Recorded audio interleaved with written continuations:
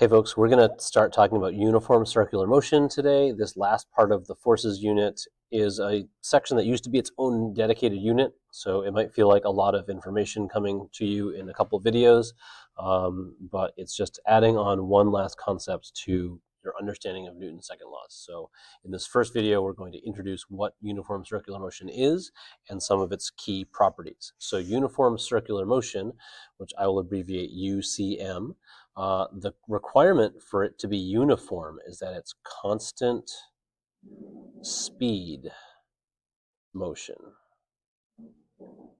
So there is uniform motion, circular motion, and there is non-uniform circular motion. We will specifically be studying uniform circular motion in this part of the course. So it has to be constant speed, and that motion is motion that traces a circular arc. And so circular motion doesn't mean necessarily that the object completely traces a circle. It just has to trace a shape that can be approximated as a circle. So if you are driving now and you drive on the rotary between Reading and Wakefield underneath Route 95, that is not a circle at all. It's kind of like a big triangle with three big turns. But you think of a rotary as a circle. Well, we can approximate that rotary's turns as if they are a circle. So during the turning motion, at some of the corners of that rotary, you are tracing out a circular arc. Just the other parts you're driving mostly in a straight line. So we will approximate a lot of things as circular. Now, constant speed motion makes it uniform. If you have changing speed, then you have non-uniform, and we will address that in this unit as well as another unit later in the course. If the motion is constant speed, then the motion is something that we classify as periodic. So you learned about the periodic table, and the word periodic in that case and in this case means that something repeats at regular intervals. For the periodic table, it's the physical and chemical properties of the elements that stem from the valence electrons or number of energy levels. And for us, it's literal motion. The motion repeats at a regular interval. By interval, in this case, we mean time. So the first variable in uniform circular motion is period. This is something that we will apply to a couple different types of motion. The variable for period is the Greek letter tau. T-A-U is how we spell it. And it looks like a T with like a sideburns or something like that. So this letter tau is period, and it is the time for one cycle. Now, cycle is a very general term. It can mean a trip around in a circle. It can mean back and forth. It's the amount of time it would take for one repetition of something. If you think about like a clock, the second hand, one cycle of a second hand is 1 minute. So the period of a second hand is actually 60 seconds. It takes 60 seconds to go all the way around. Now, for something that like repeats many times, you can apply the following informal equation. If you're timing something and you want to know the period, well, you would record the number of seconds of the repetitive event, and you would divide that by the number of cycles. And so that's an informal way. If you're measuring period, you can just measure the amount of time it takes for like 10 cycles and then divide by 10. All right, frequency is another variable that's related to the periodicity of circular motion. The variable for frequency is a lowercase f. And this is the inverse or reciprocal of period. Frequency is the number of cycles per second. All right, so this is not how much time it takes for one cycle, but how many cycles can you fit into 1 second. Now, these two things, I forgot to do the units for period. The unit for period is the second. That's pretty easy. It's a measurement of time. It's just a measurement of the time for one event. Frequency is the reciprocal, and so the reciprocal of seconds is inverse seconds. So seconds to the negative first, 1 over seconds. Those are possible units for frequency. The final one is hertz. If you study light and sound, then the frequency is usually reported in hertz. All of those are units for frequency. Now, to apply this framework to frequency, frequency is literally how frequently something happens. So one way to calculate frequency is to count the number of cycles and divide it by the number of seconds it took for those cycles to happen. And so if I did that for the second hand of a clock, right, the second hand takes 60 seconds to go all the way around, the frequency of a second hand would be 1 over 60, whereas the period of the second hand would be 60 over 1.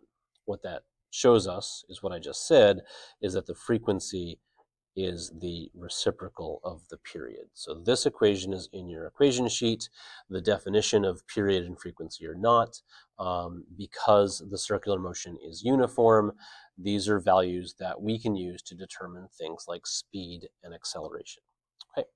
The next part is the idea that this circular motion is constant speed. So I have this circle that I drew, and as something travels along that circle, it's traveling at constant speed. So I want to show you something. When the object is here, its velocity might be directed in that direction.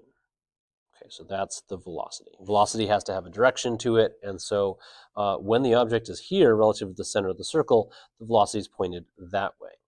Now, when the object is over here, if it's moving clockwise around the circle, the velocity of this object is now directed here. So what I want you to notice is that the velocity is actually different from here to here because it's changed direction. However, the requirement for uniform circular motion is that the speed is the same. So if I'm drawing vectors, the length of the arrow will be the same, but the direction will have been different.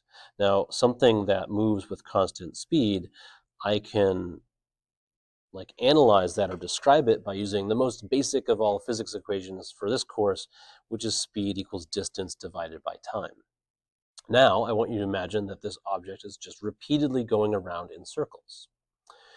We have language for that repetitive motion. So if this object goes around this circle once, the amount of time that that takes is equal to the period.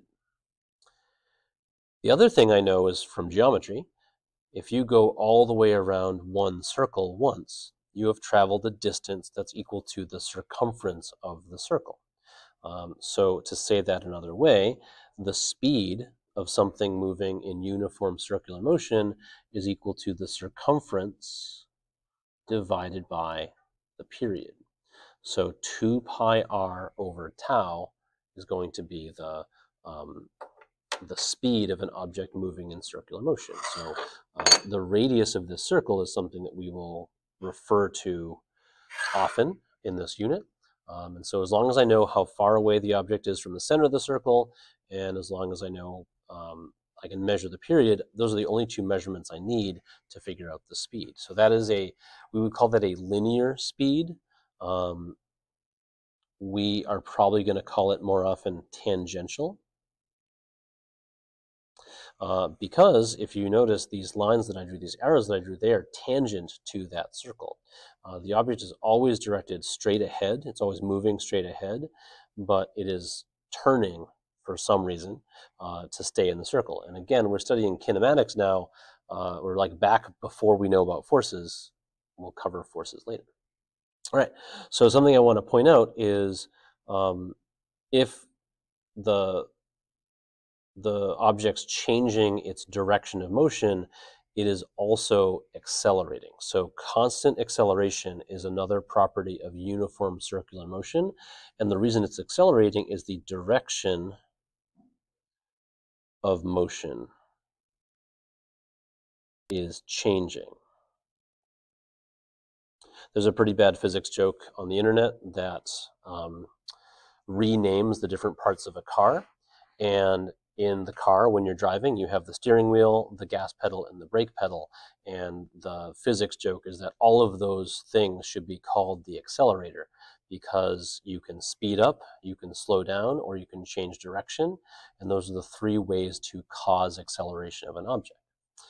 Anyway, the acceleration has its own magnitude. This acceleration has a specific name. This acceleration is called centripetal.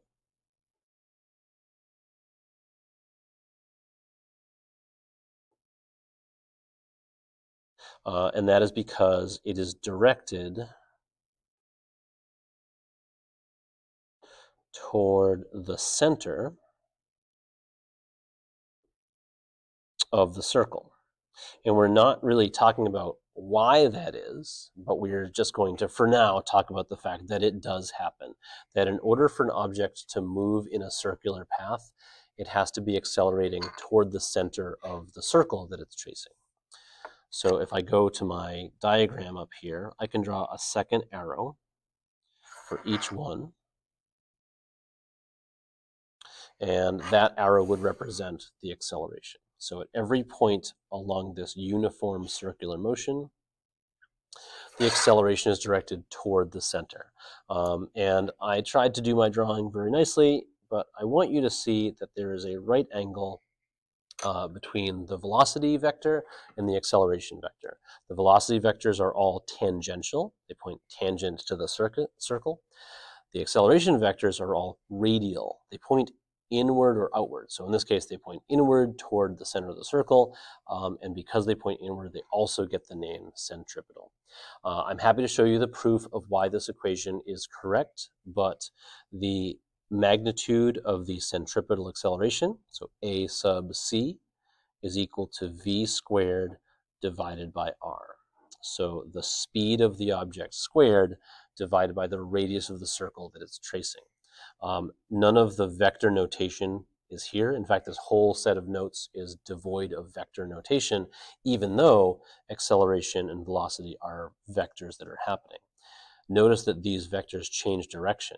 And so this equation is just like an equation for scalar quantities. The magnitude of the velocity, the magnitude of the acceleration, and the magnitude of the distance between the center of the circle and the object. So those are the kinematics of circular motion. In another video, we'll cover forces again, but I'm going to have you work with this stuff first. Thanks.